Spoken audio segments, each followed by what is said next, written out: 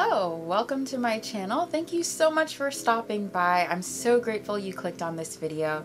My name is Brianna Warren and I am the creator of The Gourmand Garden. On this channel, we'll be discussing fragrances, beauty, wellness, and all things that inspire us to be our best and most authentic selves. So hopefully in the garden, you get to kick back and relax and enjoy all the richness that life has to offer. And without further ado, let's get to the video.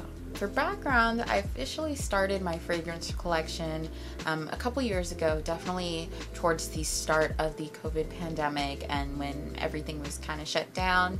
That's when I really started to get into fragrances, and my collection has grown a lot since then. I've come to find that I really love gourmand notes and green notes, and for those of you who don't know, I certainly didn't when I first started getting into fragrances, but gourmands are those sweet, indulgent, dessert-like fragrances. Think your warm vanilla sugar, your vanilla lace, for those of you who were like me back in the day and those are your go-tos. I just love being sweet. I love smelling sweet. I love smelling sweet fragrances. And I also really love the fresh, earthy, woodsy tones of a good earthy note. So we'll get into that a little bit later, but these are the primary fragrance profiles that I tend to have in my collection. I do have quite a few others, and some that are more challenging that are obviously not super gourmand or green, but those are the main notes that I love, hence the name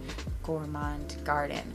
But these fragrances are the ones that I've added to my collection that are just easy reaches for me. Fragrances that I can put on for a date, a night out, brunch, and they just make me feel great about myself. Fragrance has become one of my favorite accessories. I can't wait to get to the part of my routine where I'm spraying a fragrance. I wear them to bed now. I can't get enough of it. But these are the ones that are in my collection that just bring me the most joy, no matter when or how or whatever occasion I wear it. So I'd love to share that with you right now. So the first fragrance on my list is the beautiful Hidden Accords by Unique Luxury. This is just an easy, creamy, soapy, kind of bright, uplifting fragrance. There's a little bit of coffee in it. There's this exquisite jasmine white floral that comes out.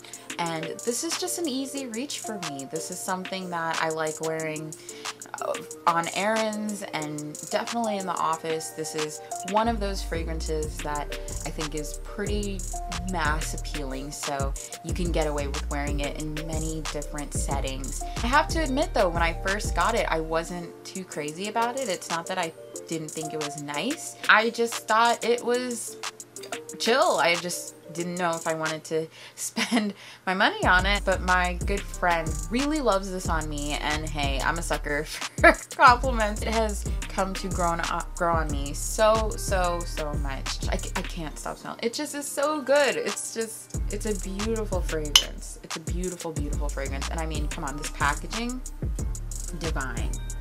The box it came in was just, this is part of the fun of fragrances as well. It's just the overall presentation, the packaging, the bottle, how they present and send the fragrances to you in the boxes. It looked like red carpet luxury. It's like a red interior. It's like a red bottom box. Like, what are y'all doing? This is amazing. Unique Luxury. That would make sense. Like I said, it's really easy to just reach for.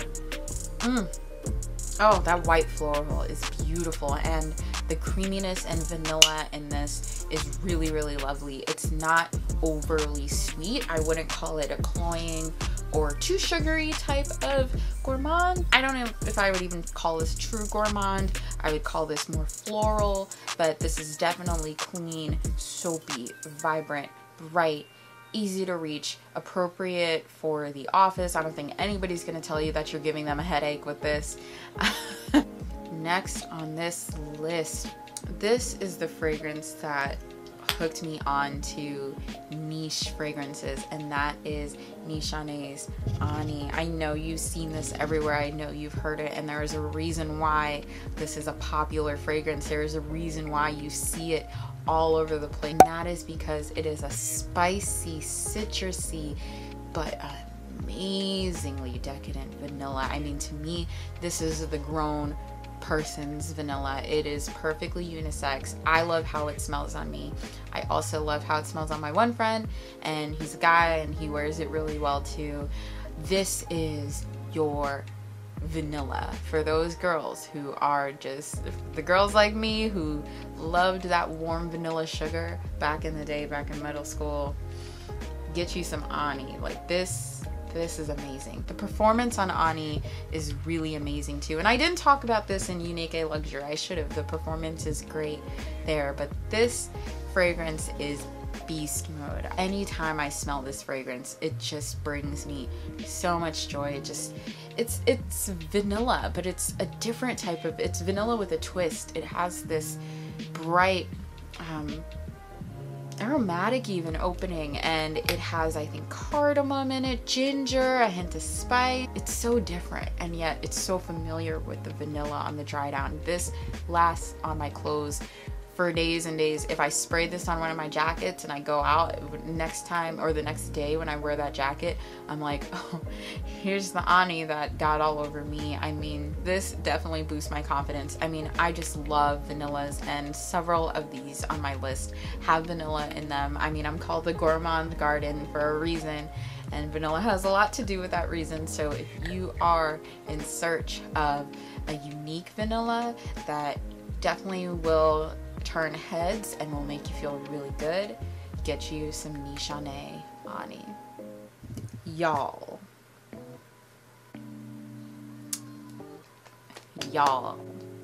let me tell you about this next one. It's number 3 on the list and number 5 in name, but it is number 1 on the sexiest fragrance I've ever smelled in my entire life list, and that is Rosendo Mateu's number 5. Is it Mateu? Mateo? Mateo. This is a sexy, sensual amber vanilla. This is a date night fragrance. This is, I'm trying to send subliminal messages on what I want from you signal. This does have some sort of a rubbery note to it. I don't know what it is. Somebody described it as a sexy condom smell. I don't know why, but why do I agree with that? And on skin, ooh, baby, like, what is that? Why is it just so, it's beautiful. And when I talk about beast mode, this thing lasts forever on my skin, forever. It lasts forever on clothes. One of these fragrances that if you do a few sprays, you'll be okay. Like, you don't need to overdo it. You don't need to do any of that. All you got to do is do boom, boom, boom, boom, and maybe on the clothes, and you are good to go. I think, you know, if I had to give up all but one fragrance in my collection, I would cry because it would be such a hard decision. But ultimately, I think I would probably choose this one to keep for the rest of my life. If I had to choose one fragrance to have, this is a grown and sexy unisex vanilla.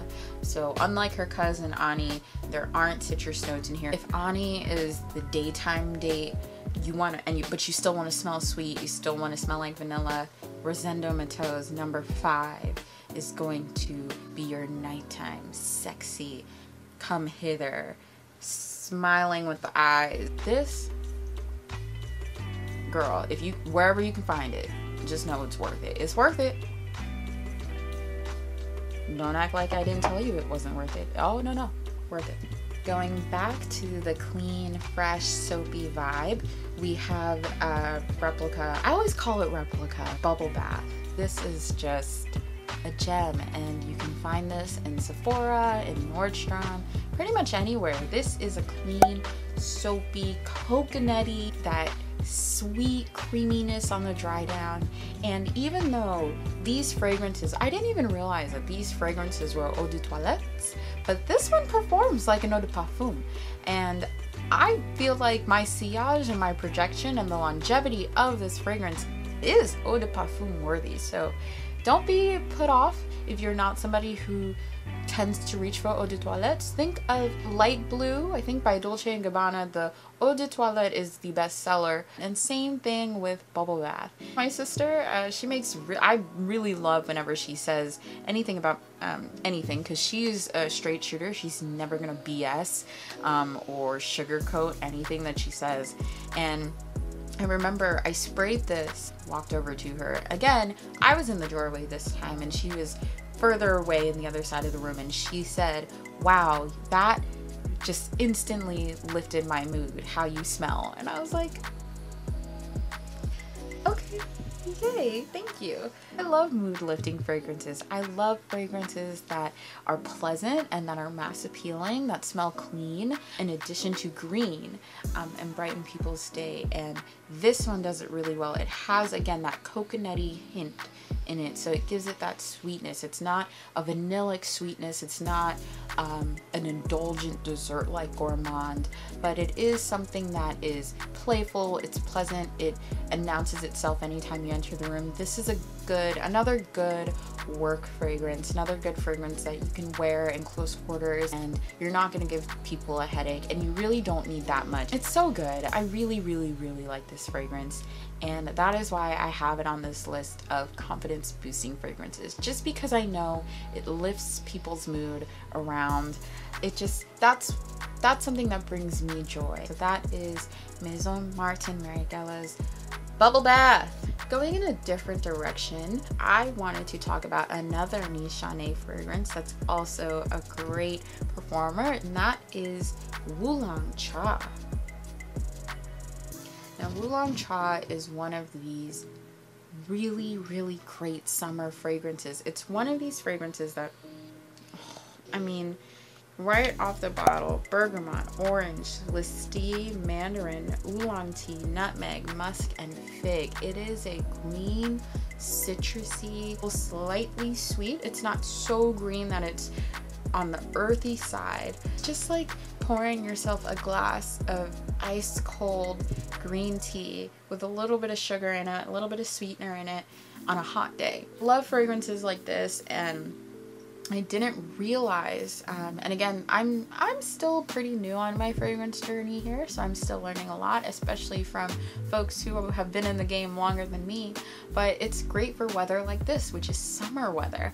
What you want in summer hot weather fragrances is not something that's too sweet, too cloying.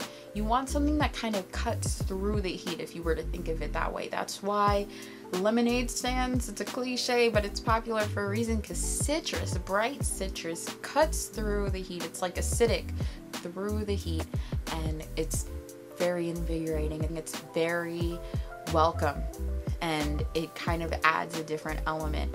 And I also didn't know that citrus fragrances don't necessarily, or fresher fragrances, especially in this type of weather, aren't necessarily meant to last the whole entire day.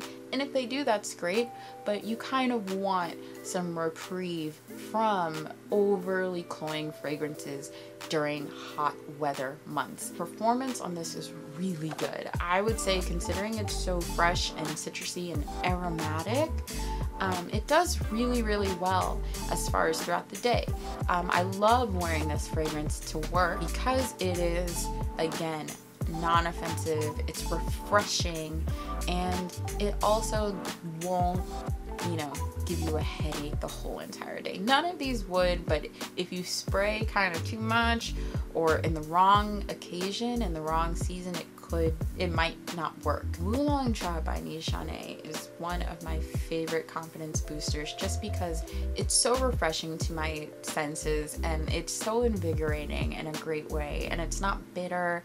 It's got a slight sweetness to it. It's green. It's the garden of gourmand garden, and this is what comes to mind, what came to mind when I was thinking of the name. What are fragrances that bring me joy? And between the, what is it, Vintage 78 by Banana Republic and this, that's where my heart lives. And if you are a fan of Elizabeth Arden's green tea, you would love Wulong Cha. Much better performance, 10 times better performance. It's a little more, it's way more expensive than the Elizabeth Arden, which you can find for like $10 now in TJ Maxx and Marshalls. That's where I found mine, but it's well worth the price. Definitely have to add this to the list of confidence boosters, just mood uplifters. No second guessing, no, oh, is this gonna be too much? This is a perfect fragrance. I love it. And if you love tea, if you're interested in trying a green tea like fragrance, a citrus fragrance that's not too lemon pledge cleaner smelling, because sometimes citrus fragrances can be a little cleanery for me, but this isn't. This is perfectly balanced, excellent for a day like today. That is Nishane's Wulong Cha. So the next fragrance on this list I would call the quintessential feminine it girl scent. I mean, it's just something that a girly girl would love, I feel like, and I love feminine fragrances. This is my first real rose fragrance, and it is none other, you already know who I'm talking about. It is Parfums de Mali, Miss Delina. And this is the original fragrance, and I mean, come on, look at her. She's hourglass shaped, she's got her little pink on, her tassels, she's got the crown. The packaging is so cute, the packaging is so feminine and girly, and it is just that. It is a jammy rose, a tart rhubarb, a poignant rhubarb, and slightly powdery but super sweet vanilla. That dry down is so sweet and alluring. It is a compliment magnet. It is a fragrance that I cannot tell you when I've worn it and someone hasn't said something. I gotta say, I mean, yes, she is sharp in the opening, but that doesn't last that long, and it's worth the wear. I mean, she's just that girl. I love Delina, and I love her for what the transformation is as the time progresses. You will smell like a beautiful woman. You'll have people ask you,